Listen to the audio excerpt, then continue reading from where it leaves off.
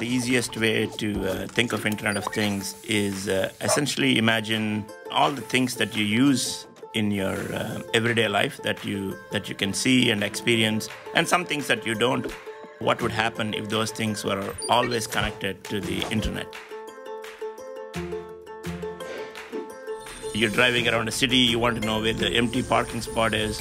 Your car is connected to the Internet, the parking meter tells you where the empty spot is and you go and park.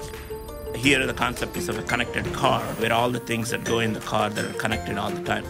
As IoT becomes more and more prevalent, and as we connect more and more things to the Internet, the efficiency gains will be huge. If we didn't have LTE, then we'd have to rely on things like Bluetooth and Wi-Fi, which works sometimes quite well, and sometimes there's a lot of interference. Now, when we put LTE modems into IoT devices, now we have the ability to connect these devices seamlessly in every part of the world.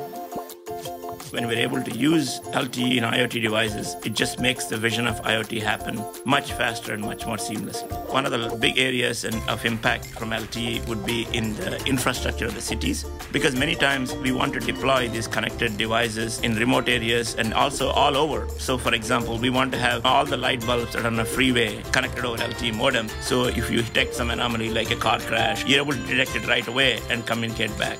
Now, as we move from 4G to 5G, everything we're doing in the 4G space in enabling LTE devices gets much better.